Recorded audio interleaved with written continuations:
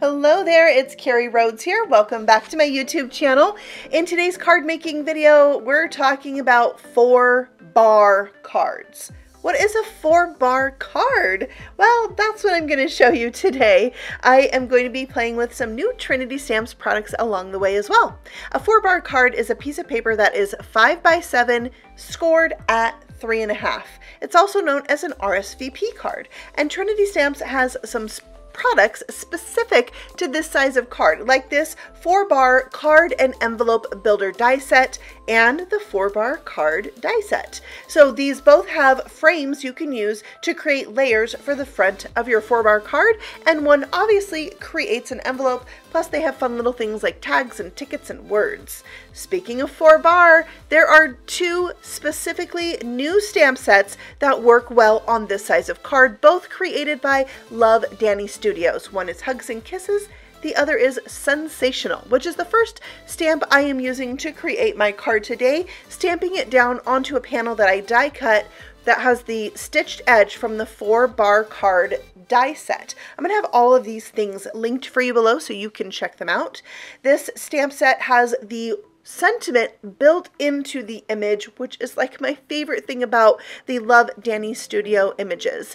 I am coloring this up with my YG16 marker just on the bottom because I am going to blend that out and give these letters an ombre look. So now I have my Y04 that I'm adding, softening that out, and then YR15, working my way towards kind of a golden yellow color. So 4 different markers are going to finish out the coloring on these letters with that really warm sunset-like feel.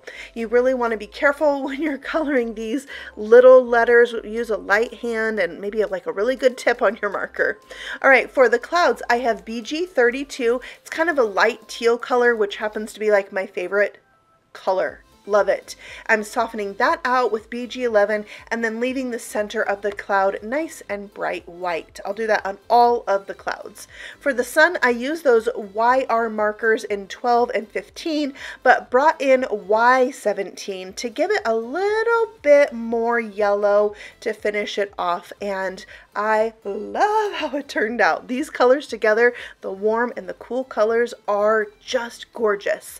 Now I am adding white highlights to all the things using my 8-sized Jelly Roll pen, and this is just going to help brighten it up and give it a little bit extra dimension. Now for the outside of this image, I am giving it a little bit of a shadow with my N1 marker as my darkest, just going around the outer edge in kind of a circular motion, which is how I like to color with my Copics. And then I will soften that out with my N0 marker. It just really helps that image like pop off the card. And I love this sentiment. I don't know why, but it kind of looks like a vintage postcard with those block letters that say sun. I think it's just fun. It's a fun image. So that'll finish up the coloring, and you can see how that looks close up right here. Now we're going to layer this up on a panel that I die cut using the largest die from the envelope set, and that's the exact size of the card front of a 4-bar card, so 3.5 by 5.5.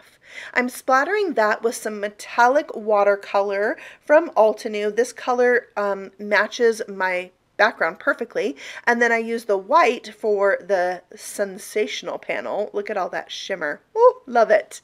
All right, we'll set that aside to dry, and once it's dry, I am adding on a piece of ribbon. This little scrap of ribbon, it's kind of a houndstooth pattern. I'm going to wrap it around the center of this panel. This panel happens to be a tiny, like if you're going to mount something with layers, you want it to have the same exact amount of space around all 4 sides. But this panel has a little bit more on the sides versus the top and the bottom. So adding this ribbon is going to kind of give you a little something extra to look at on the sides. And then I'm going to pop up my card front panel on top of that with some foam squares. Yes, a lot of foam squares. That's how I roll. I know it's obscene. It's a lot. Next, we're adding on some gems. These are the Amber Glow Rhinestones. I love the embellishments at Trinity Stamps, you guys. They have so many embellishments. And when you find an embellishment that you love, chances are they have it in like every single color. So that just makes me happy. I have a rainbow of these gems because they're one of my favorite embellishments to use.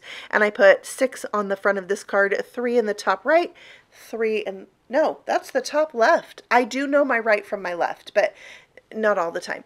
All right, so for more shimmer and shine and glitter, I have my diamond stickles. I'm going to add this to all 4 of the hearts on the front of this card, and it makes such a difference adding in these little details on my cards. Just that extra little bit of love in the card, right? Love is in the details.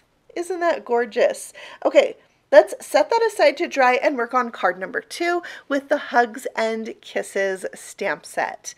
Such a fun image, and you can just color this right up. But I'm going to do some paper piecing, and I will show you how. This is the Love Dani Studio paper collection. I'm so excited that she has paper because I just love her designs so much. And these are classic designs with the stripes you could use on anything. There's hearts on the other side, rainbow patterns. It's a gorgeous paper pad. So if you noticed, this envelope set has Hugs and Kisses in it. And guess what? Those letters fit perfectly on the stamped letters. Isn't that genius? I love it. So you can use this stamp without the die set, and you can use the die set without the stamp set, but you can have both and have so many options. I love it. So I die cut the word Kisses from some red cardstock. I die cut the hearts from some white glitter paper from Arteza. It's like my new favorite glitter paper. I have a video that I did earlier this week showing you the black and the white and all different ways to use it. And now I am adding a little bit of shadow to the edges of these letters, so when they layer on top of each other, they're gonna kind of stand out a little bit better. Speaking of layering, I am going to layer my red die cut word Kisses over the top of this word right here. Now you could stick it straight down and you would never see the stamped part, but I decided to have this be like a drop shadow. So I colored it with my N10 marker. It was a little bit stressful coloring the whole thing black. Like, I don't know why that's more stressful than any other Copic coloring, but I was really paranoid about staying in the lines. All right, I'm now gluing down the letters to spell out Hugs. I love this paper. It really reminds me of some pajamas that my daughters used to have. Like, part of it had stripes and part of it had hearts. So both sides of this paper really just look like the pajamas from when my kids are little. And they had the pajamas that matched their American Girl doll. Precious times. My kids are 13 and 16 now. The preciousness is very slightly visible still. I mean, mom has to cling on to it. You know what happens when teenagers invade your home. Yeah. But I hang on to those precious memories. All right, so now everything is mounted on there, and I'm softening out and adding actually a little bit more shadow to these letters with my N2 marker. I had a few places where I kind of messed up. Can you believe that?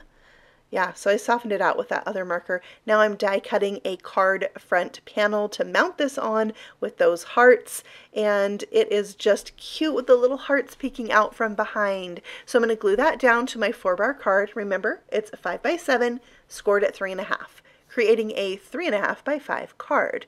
Then I'll pop this up with, again, an obscene amount of foam squares because we're going to make sure that does not ever pop off there. All right, for embellishment, I have the black licorice jelly hearts. Do you see what I mean? If you find an embellishment that you love from Trinity, chances are you can get it in every color in the rainbow, plus white, plus clear. It makes me happy. These are the things that make me happy. Yeah, so I put the tiniest little heart in each of the 4 corners on this card just to make it look like it's kind of tacked down, and I love how that looks. So now we just need to embellish the word Kisses, don't you think? And the word Hugs, just a little bit more embellishment. Yeah, we're going to do that next. So for the word Hugs, I am bringing in some glaze. I had to put on my reader glasses so I could make sure I got every nook and cranny of these letters covered with glaze. And they look so good. I'm not going to lie, covered in this glaze. And it's just going to take a while to dry, but it's so worth it. So let me show you this up close so you can see what I mean. Look at that, like it's epoxied. It's so, so cool. And then we have the glitter of the hearts, so we might as well put some shine onto the word kisses. I brought back my metallic watercolors, and I'm painting over the top of the red paper with some red metallic paint. And it's fabulous. Look at all the shine on this simple, cute card. It's, like I said, it's all about those details. All right, now let's make some envelopes for these cards. That I have this same die set I brought back in to die cut the envelopes. You're going to need to die cut one of this largest piece, and then there's a side panel. You're going to need 2 of these to create an envelope. You can probably already see how this is going to go together, but we're going to use one of each of those side flaps on the sides of this largest piece.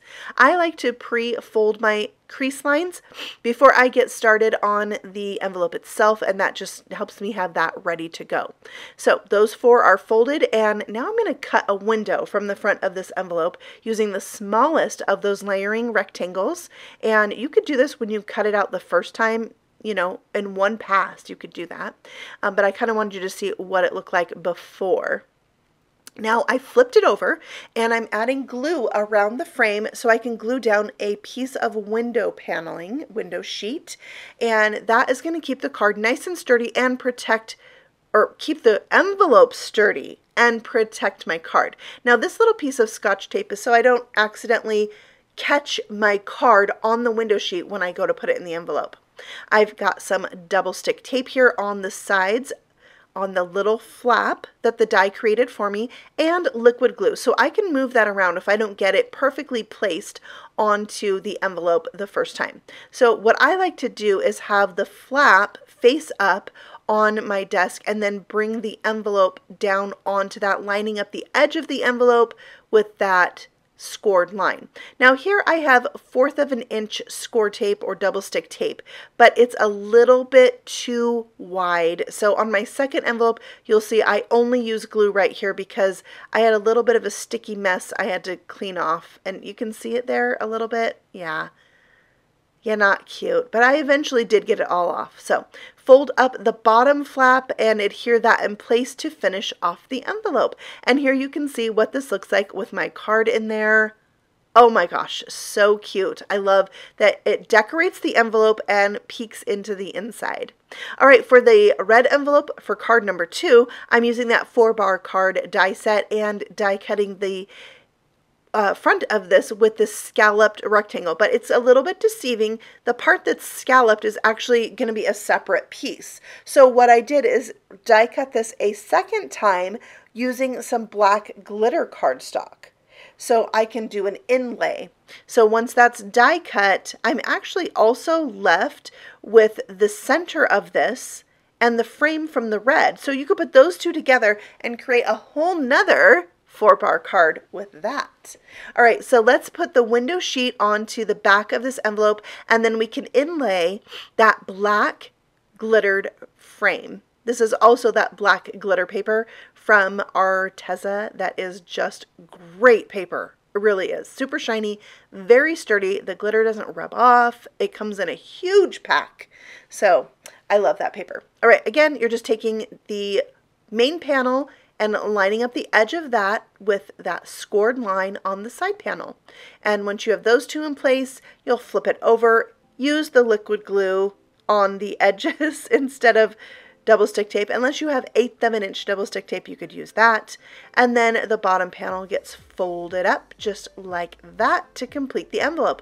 Quick and easy, only takes 1 sheet of cardstock, and actually you'll have a little bit left over you can use for die cutting other things as well. So once that's dry, I'll show you in the pictures what it looks like inside the envelope.